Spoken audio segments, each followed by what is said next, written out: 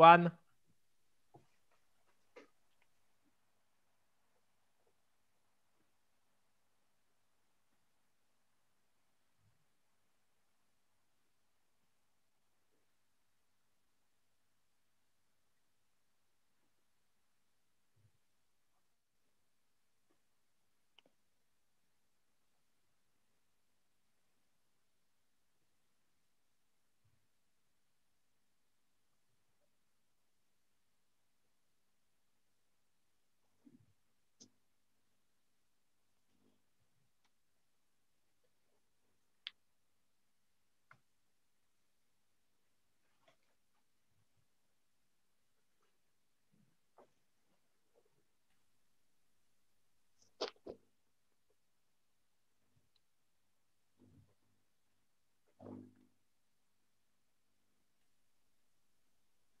So good afternoon, everyone, and welcome to the YR webinar. The floor is yours, Hedia. Hi, everyone. Thank you for joining this YR webinar. I'm Hedia, and I will be the host of today's webinar. So today we will have the pleasure to learn about how to run our Rscript in the cloud.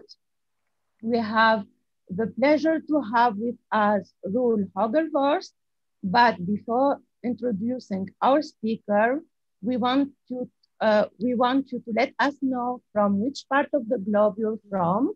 So please, can you put in the chat box your country, and then you put hello from, and then your country, please. So it will be nice to see how big our community is.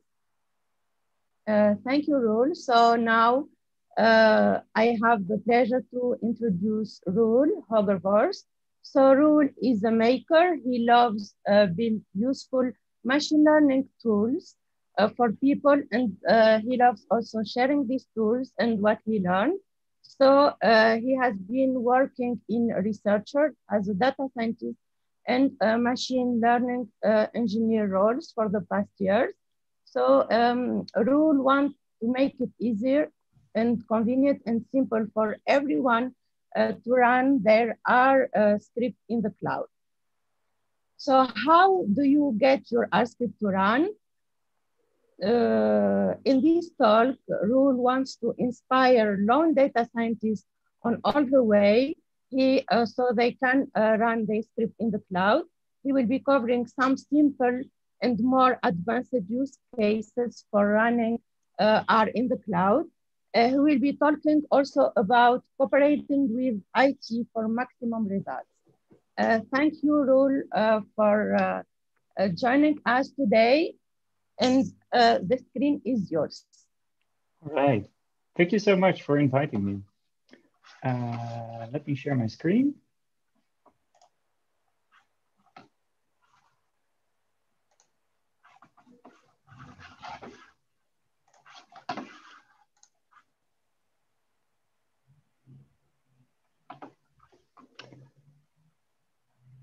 All right.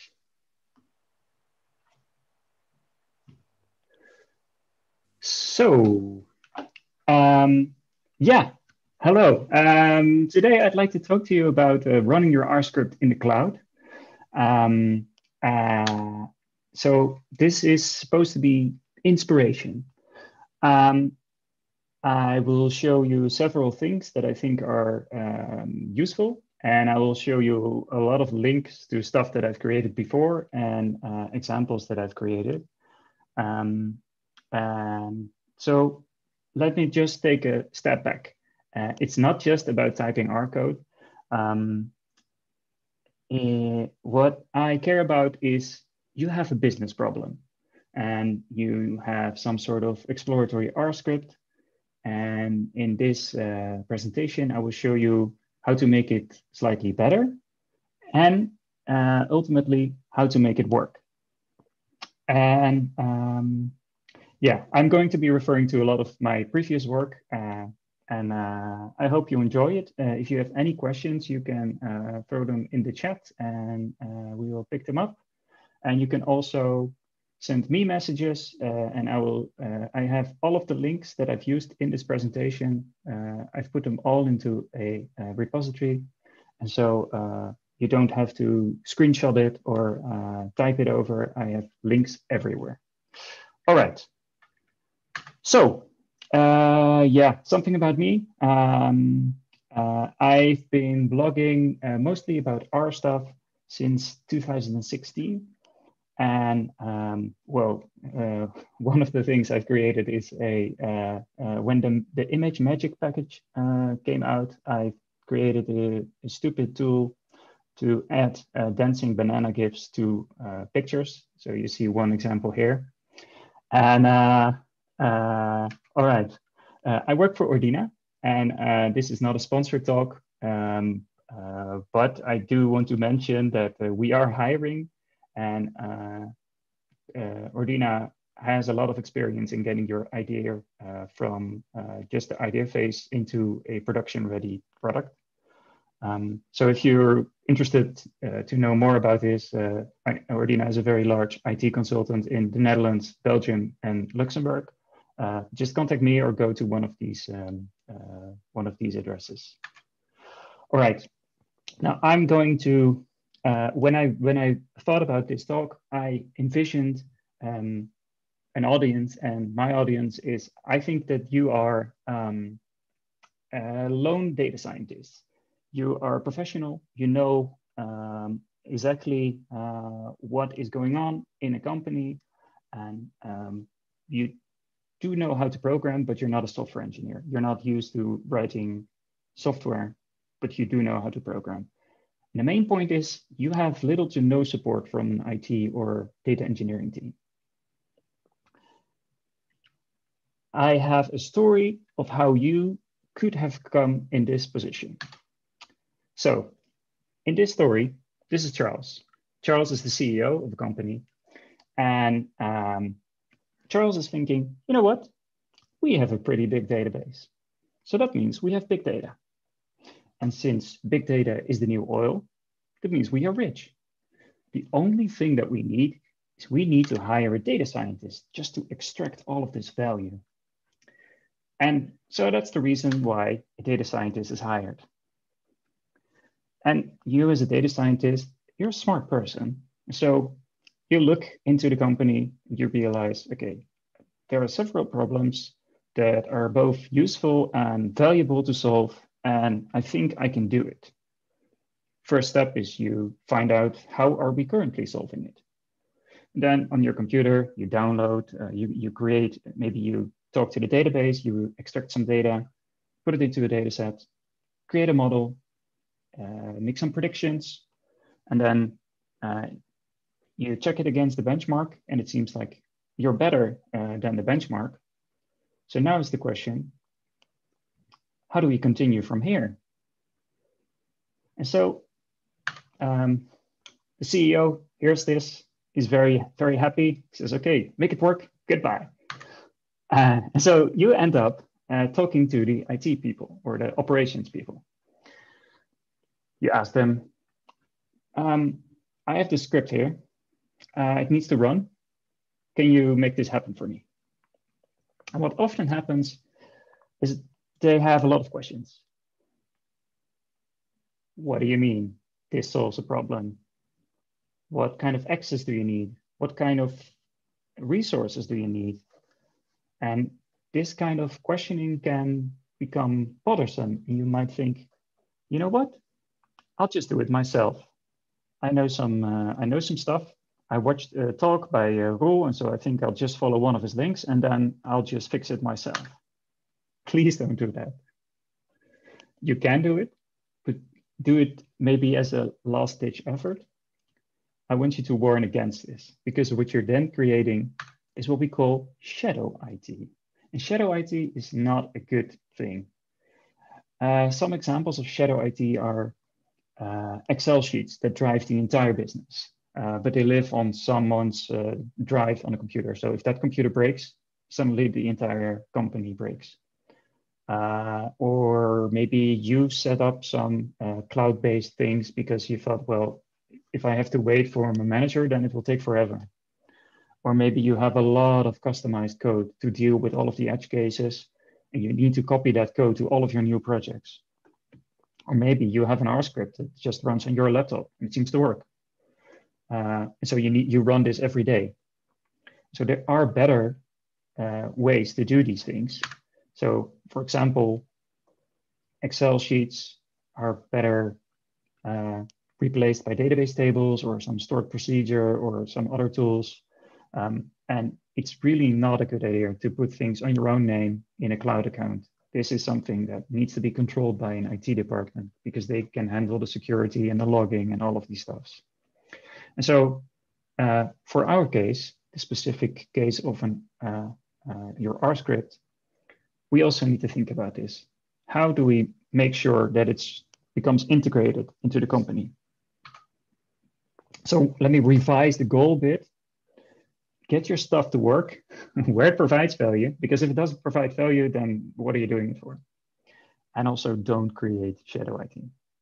And it's all about effective collaboration, about talking the talk.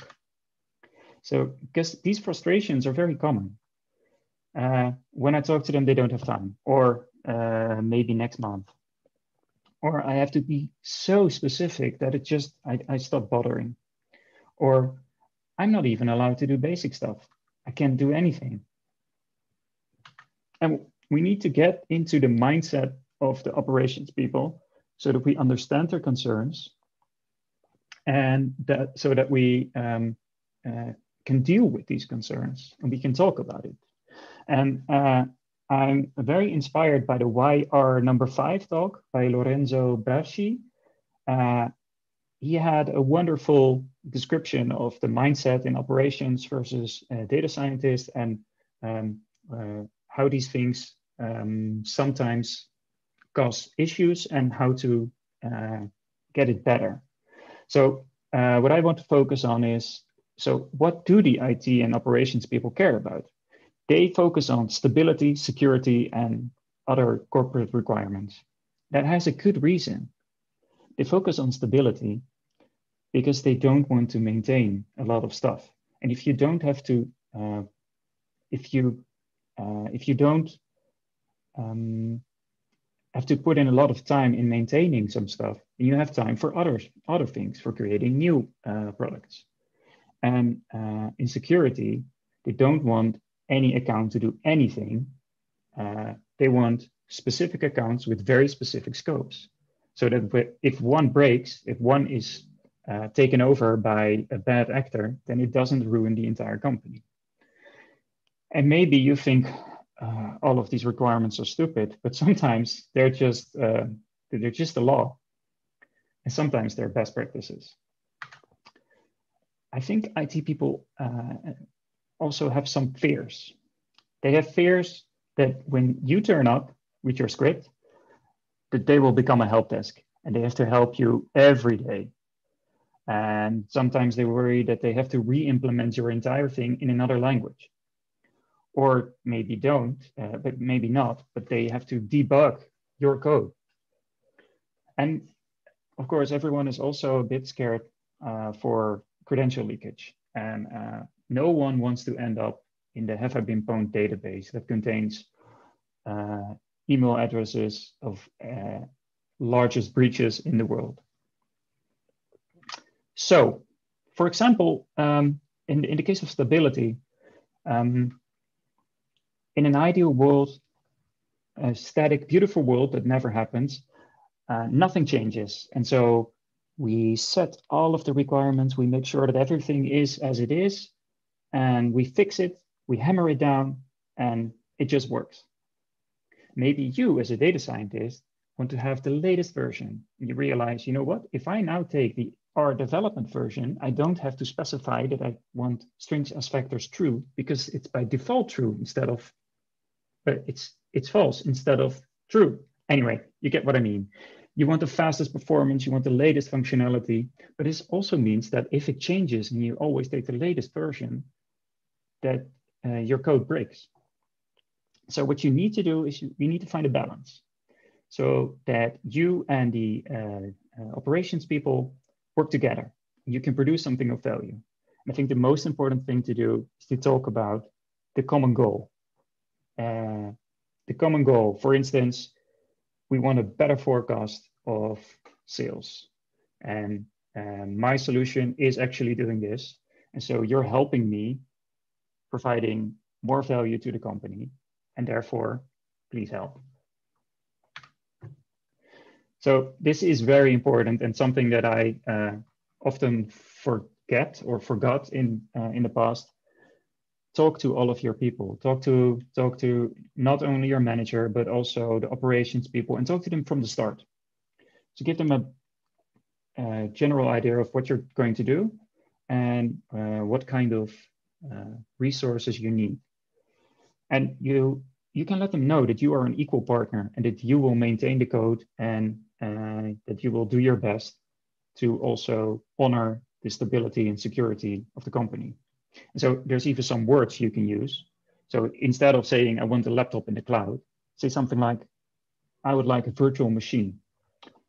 And instead of calling it an Rscript, because it is an Rscript, but it's more, it's a program, call it a program. And instead of saying, no, all of this work will slow me down, say something like, this kills my velocity. Then they know that you are in the same team. All right, so maybe it's more practical if I give you an example. So I'm starting with a very exploratory script, or maybe you start with an R Markdown document, and you found out what the best operations were, and now you realize, okay, you're only taking the pieces that are necessary, and we're going to turn that into a more mature program. So this is a speed course in becoming a software engineer. This is the case. So in your company, you want to forecast the sales for tomorrow. First, we need to realize what is the current state of the art? What are we currently using?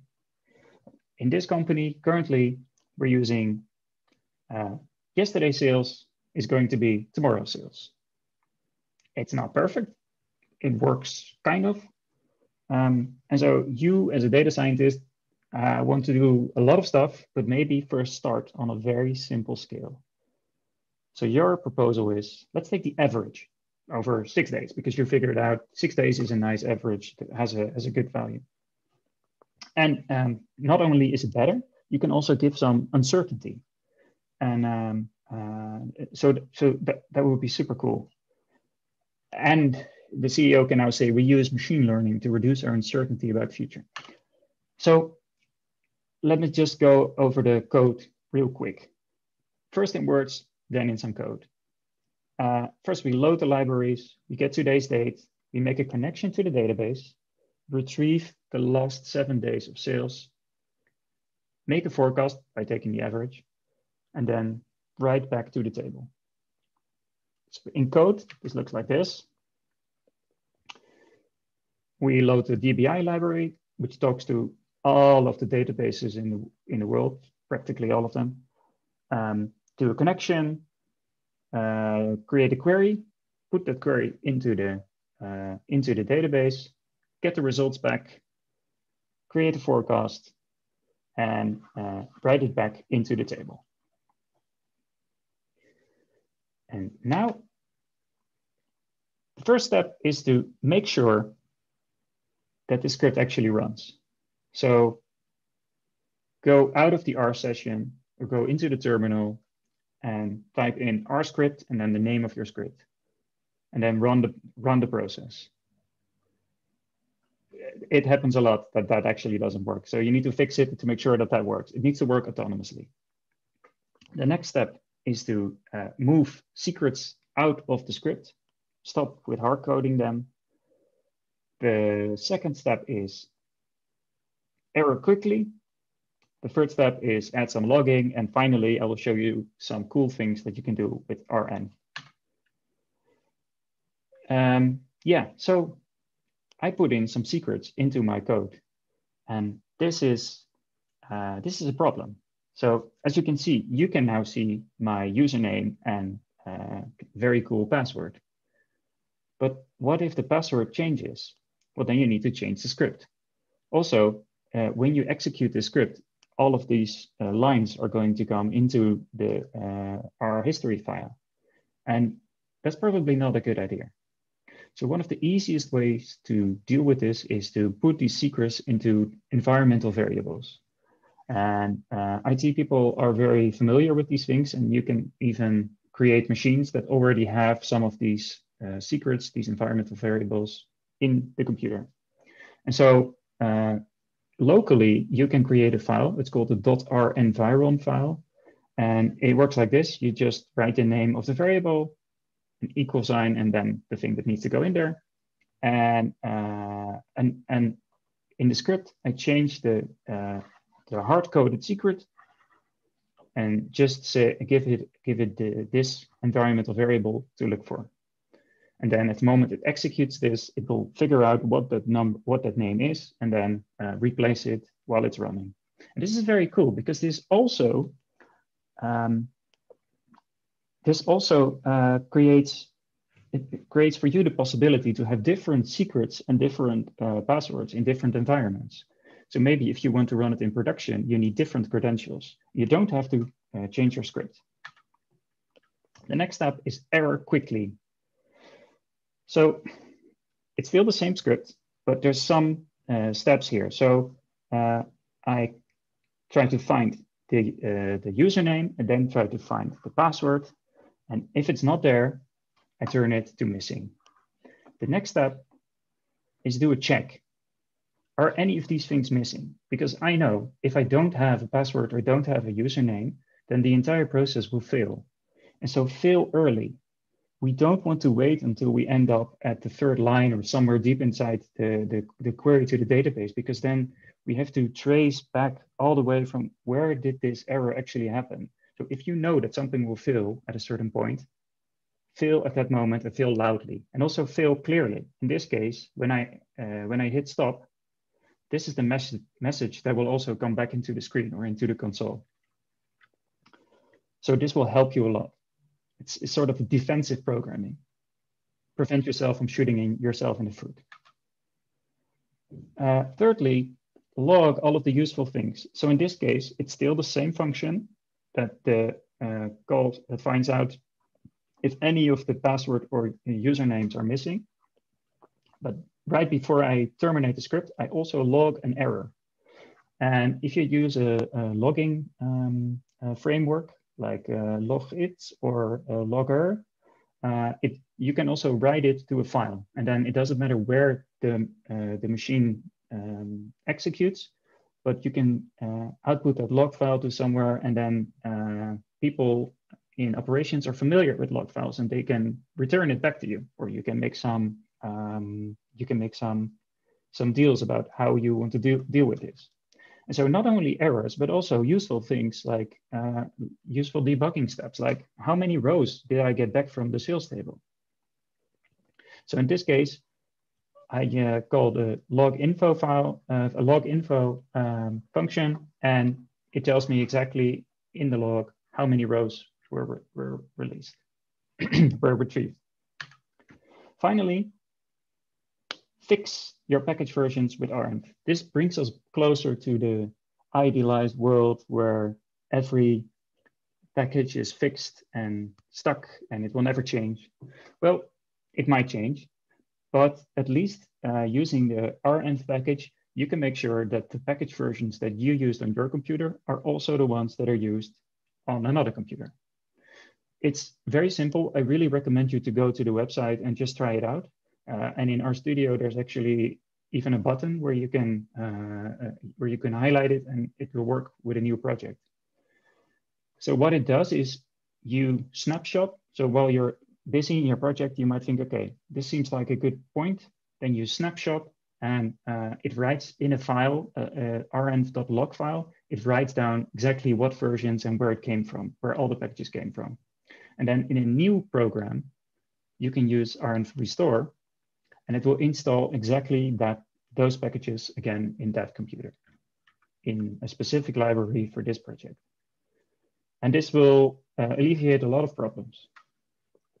A lot of problems that are sometimes hard to debug, like, wait, so in the tidyr package of that version, that that function that you called is no longer available, and stuff like that is very, very difficult and tricky to find out. But if you fix it with Rnf, then it makes it a lot easier to run and to debug. So this leads to more stable packages. You provide some better security by using environmental variables, and you can log informative messages that are also useful for operations people. And you can also tell your operations people, okay, you do not have to implement an entire solution. My thing works and I will own it. And if it breaks, it is my responsibility. Come to me and I will try to fix it. And the logs will help you in debugging. So finally, let's get some stuff into the cloud. You might think, Roel, why did you take almost 20 minutes to talk about all of this stuff? Well, all I wanted to know was how to get this stuff into the cloud to work. Well, it's very important that you make your program reproducible and stable, because all the new errors that come up now are probably caused by the cloud solution and no longer by your script alone. So you can split these things out and at least make sure that it all works. So let's take a step back. So how can you run code automatically? I see that there are, in my mind, there are 3 different ways to do it. You can schedule it on your own computer.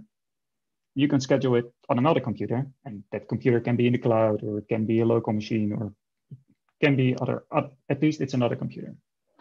Or you use a different service that doesn't even care, where you don't even care what type of computer it is. You just say, okay, this is the code, run this. Some examples are scheduler services like Airflow, or you can have GitHub, GitLab, Heroku, and I will show some of these examples.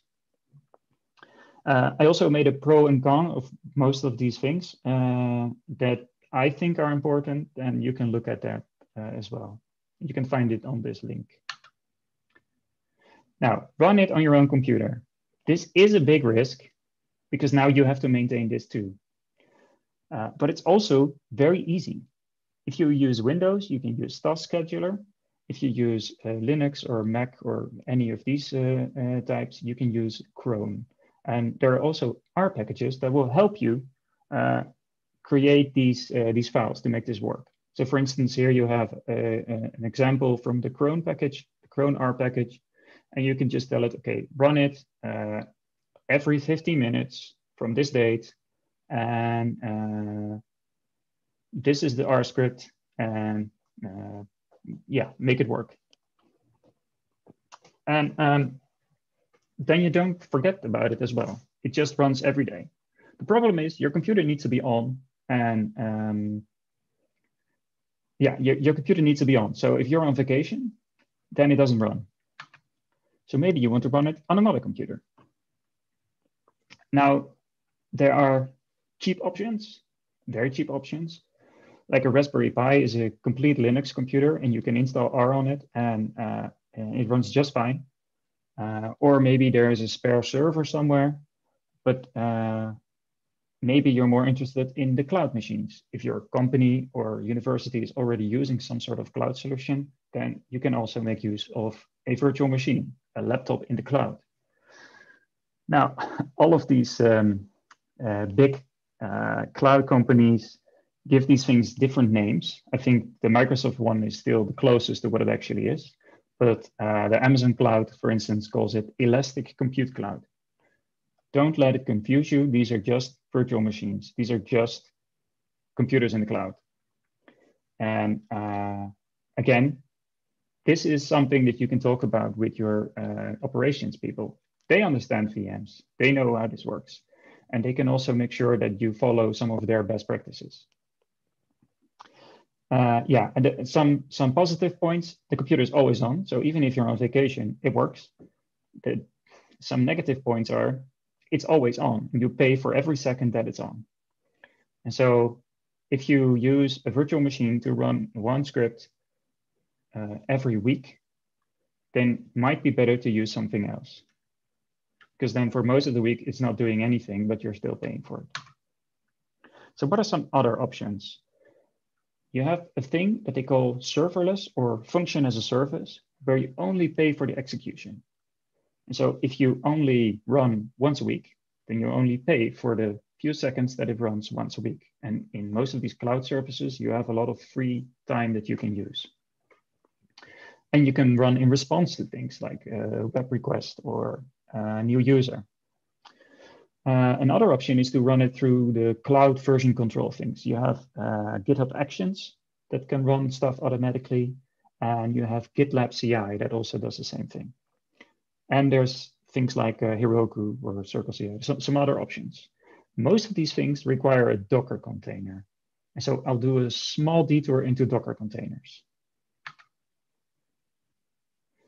So you need to think about Docker containers as a lightweight Linux system, and you combine it with your script, and then you can deliver this entire package to someone else and say, okay, you make it run. And the cool thing is that if it runs on your computer, then it will also run on someone else's computer. Because you make sure that everything, all of the layers that are necessary are already there. So here's an example in one of my cloud examples. So I'm going through some of the lines here. I'm using the Docker container. So there's a special R project for Docker, and it has so this is the most bare version. It's just R version 4.02. So if you need version 4.5, then you can specify 4.5. There is no 4.5 yet, but in future, there will be. So the first line, these are just instructions. Take this basic layer, then update it, then install the renv package. Then you need to install some system requirements, and which I haven't specified here, but it's necessary to do this. So if you want to install dplyr, you need to install some other stuff. Then I copy the renv log file that I created in the previous step, copy that to the container, then tell the R process, okay, install all of these packages. So you don't have to specify install this package, install that package, install that package. No, just say and restore, and it will just install all of these packages. Finally, I copy the actual job that I want to run, and then it executes the job. And so when someone else builds this container and runs it, it will do the job that I wanted to run. There are some tools to help you with this. So the Docker project has many, many, many links and many examples of how you can do things. And there is the container it package, which will also create a Docker file for you, and will help you with your Docker file. And I think there are some packages for the cloud run. It's in the Google Cloud, and that will also do a lot of work for you. So I have some examples. I've created these some time ago, and it's a really stupid example, but it has visible output. So what I did is I created a Twitter bot that creates a shape that's always an inverted U shape. I pick some random labels, put them on there, create a ggplot image, and post that to Twitter. It's a stupid example, but it has many things that you might like in a software solution. You need to store your credentials safely to talk to Twitter. You talk to an API over the internet. I fixed all of the packages with renv, and I also logged to the service what all of the things that I did. And so, well, the end result is these stupid pictures with slightly different colors and also a label where it came from. And I will give you some examples. Right. So this is one example for the GitLab CI. And what you do for GitLab is you need to specify in a document all of the steps that need to go. So you can forget about most of this. I also wrote a blog post about this that you can read. There are two steps that are important. I built a container in the build stage, push it into a registry, and then in the test stage at the bottom, I pull down that container again, and then I run it and I supply it all of the secrets that I put into GitLab.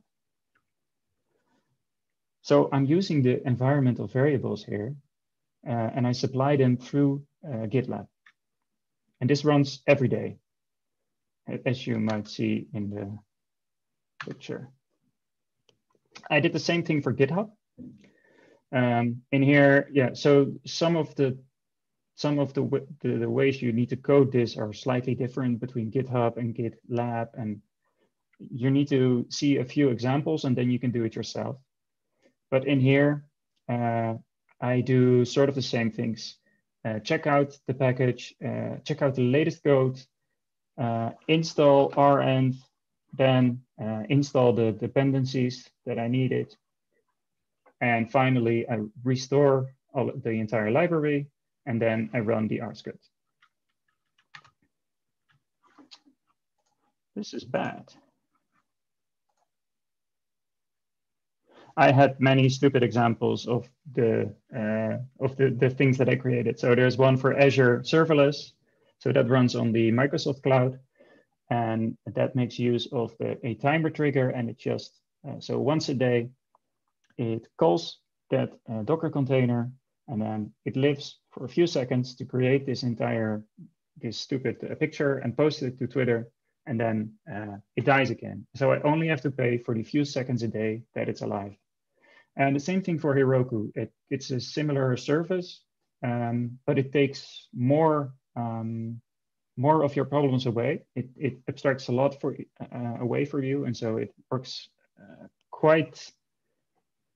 I mean, it's super simple to set up, and it works really, really brilliantly.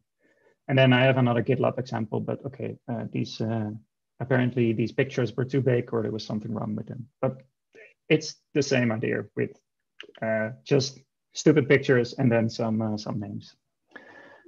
So yeah, I think my conclusions are: talk to your operations people, talk to all of the stakeholders right from the start.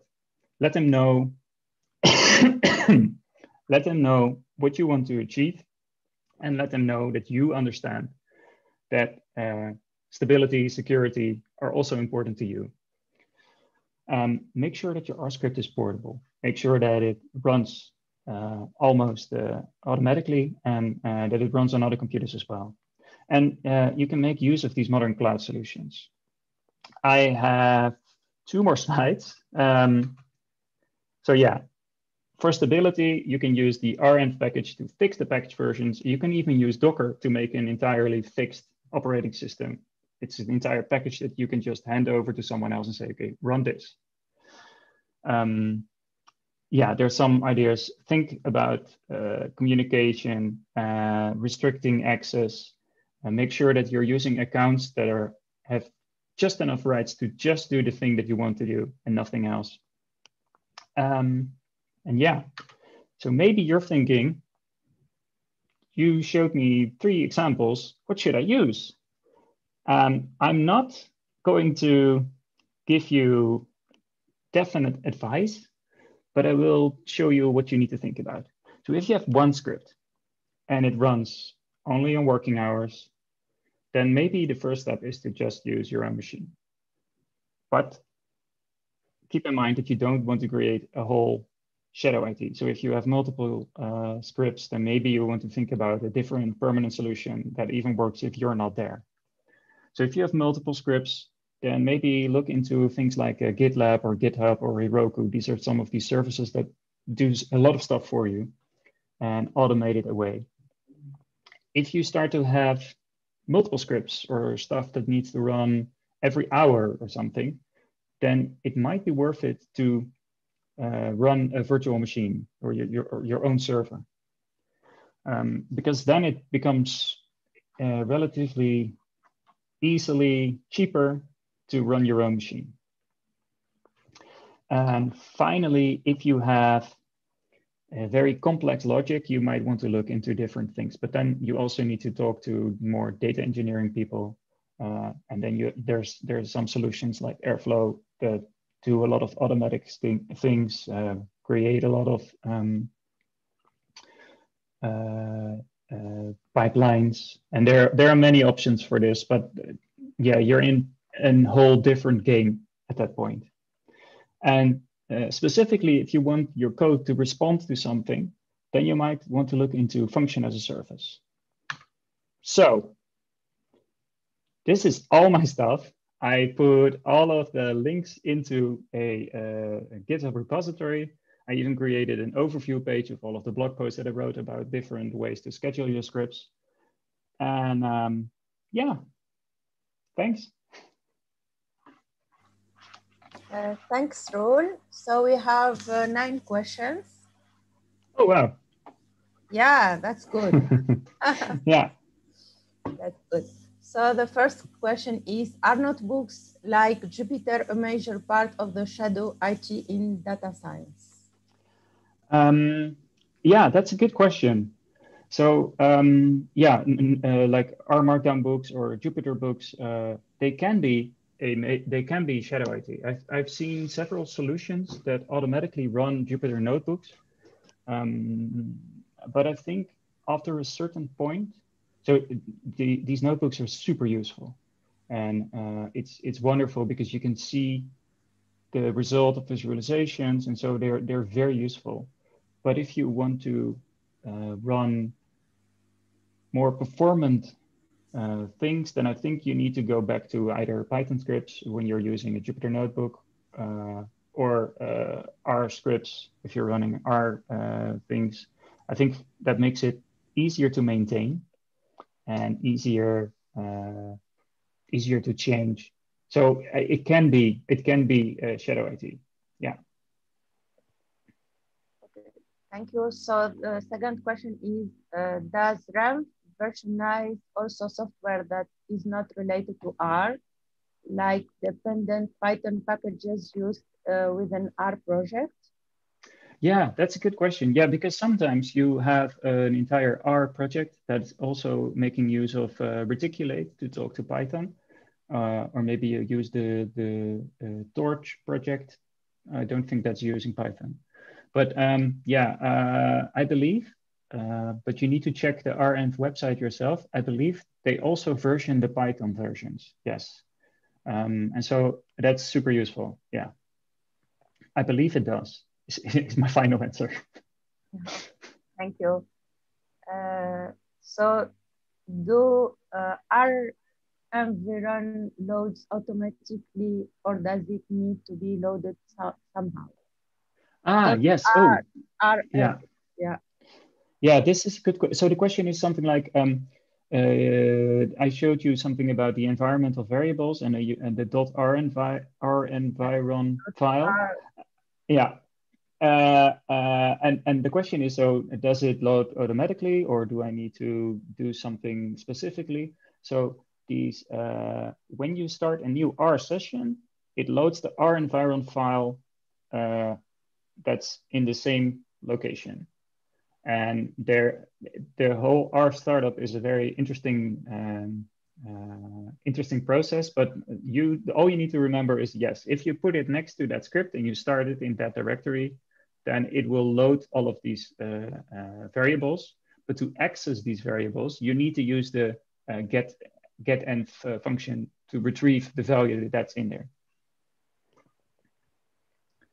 Yeah, so the other question is, the variables stored in the .r environment file are loaded to R when R startup. You then access. Oh, I think we answered this one already. Okay. No, because there are 2 questions. Oh, sorry. Yes. Yeah, sorry. but maybe it's about the same, you know, because so maybe it's about the same. The other question is, what's the difference between RAM restore and RAM hydrate? I don't actually know what the difference is. I always use restore. I have to look this up to give you a good answer. This, I believe the website actually gives great examples of how this works. I don't know from the top of my head how this, what the difference is between these two things. Okay, so the other question, how to restart RM Veron after I made changes to the file during our session? Oh yeah, so you want to know if I change this file, how do I how do I reload it? Well, the best way is to make sure that it's very easy to restart your R session. I think it's a very good habit to just regularly restart the R session.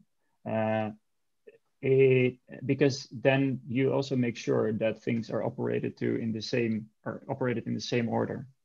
And so, well, okay, so if you know what thing you want to put in there, you can also manually put something into the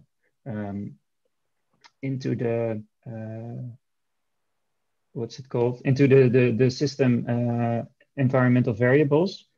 You also have a sys.setEnv, and then you can set something during the session. And so if you don't want to restart the entire session, it's also possible to manually set it. Any tips to how to properly learn how to set up RM? I struggled with the official docs. My friends who are not from the NIT background really struggle with versions and updates with their Rscript. Ah, well, that's a shame. And I thought it was quite, to me, it was quite clear. So that just means that I'm no longer really a beginner, or I'm used to all of these things. I have worked with it as well in the Python world. You have the virtual environments, which is sort of the same thing, and so I was quite familiar with it. I think the best way to really learn this, well, to properly learn, I don't think you can properly learn anything. The only thing you can do is learn just enough. And so what I recommend you to do is to start a new session, a new project, and then from the start use RM and just try it out.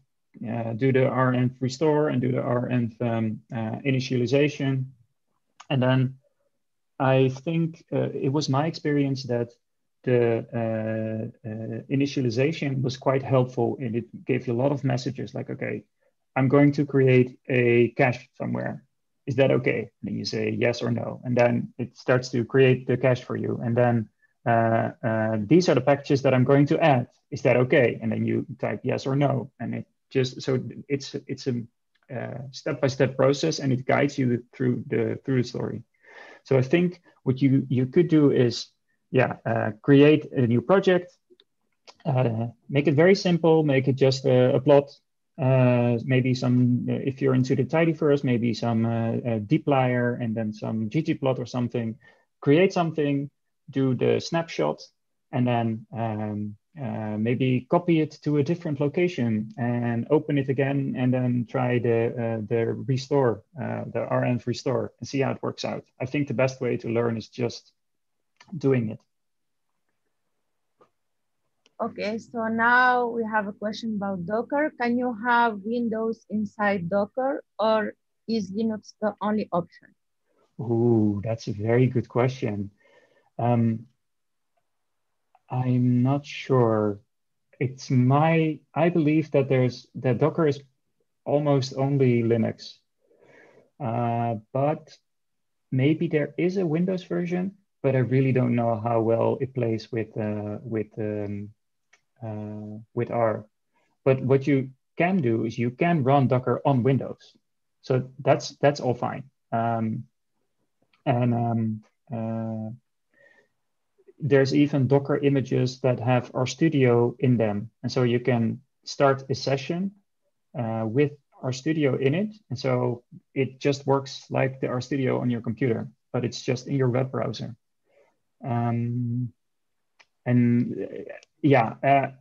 I would say don't be afraid of Linux. there are some evil tech bros, but there are also very nice people who will help you along the way. And maybe you have to read a bit, and maybe you have to. There are some times when you have to struggle a bit to figure out how does this work? Why doesn't it do what I want? But yeah, there are. I haven't put, and I've put several Docker tutorials and resources into this linked GitHub, the running your Rscript in the cloud GitHub.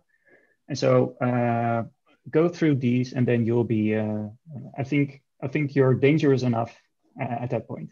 Yeah. So is cramp necessary if you are using Docker? This is a very good question. No, it's not. It's not necessary. It can make some of your work easier. So the Rocker project, which is the Docker project that has R specific versions, it also makes use of. One of the issues that you can have is that R packages change. And that happens all the time because people make new versions or fix bugs or whatever. But if you want to use an older version, then you have to find that older version. And so there is a thing that's called MRAN, it's the Microsoft CRAN, and it has snapshotted times. So it has the cron as it was 2 years ago, or 3 months ago, or something like that. And so the Rocker containers actually make use of these old snapshots. And so if you use a special container, or you use the container specifically to version 3.4 or something, R 3.4, then it will also have access to the packages from that time. And so it's not necessary to use renv to get this to work. But it can make some of your work a lot easier.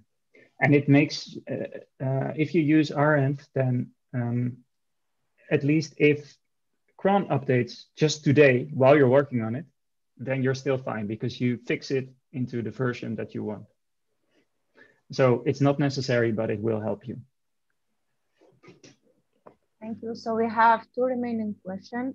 Assume a customer trigger a cloud-based Rscript, by example, filling out a form on a website. Can this Rscript be run simultaneously when the script gets triggered at the same time due to many users? This is a very good question. Yeah, so if you use this serverless, or what's it called, function as a service solution, I think the best thing you can do is look at the, I don't know if it was an YR conference, but it was the one from the guy from Microsoft, and he showed a wonderful example of serverless with R. I believe it's also in one of these links. But when you use serverless, this function as a service, then this is able to scale out, is what they call it. And so if there are many requests, then then it will create new versions in parallel, and it will scale up to a certain limit. And so if you have a form and you want it to respond to form fill outs, then it can run simultaneously. Yes, it will run as many instances as needed. So in the Azure cloud, I think it limits to 200 at the same time, or 50 at the same time, or something like that. But that's something you can modify. And in the Amazon cloud, there are similar issues. But yeah, you can it can run simultaneously. Yes. In fact, mostly it's one response is one container. So if there's a new response and this one is finished, then it will use the same one. And if it's not finished, then it will spin up a new one. So this is a very cool way to handle loads. And so when no one is filling in these forms, then there are no containers. And so you don't pay for them as well. Thank you. So the last question, there is a read Ah, environ function that is used to load .r environ during the running R session. right. So this is actually an answer to one of the things that I said. So it is Oh, possible to okay. just load the entire file again. Yeah, yeah, So yeah. this is neat. I never used it, and I learned something new today. Pretty cool. Yeah, we have also other commands like thanks, Roel, great Ah, stuff, I leave it like a story. So thank okay. you very much, Roel, for this amazing talk. Thank you everyone for joining. Stay tuned. Thank you. Bye-bye. Bye. Bye. Okay, the transmission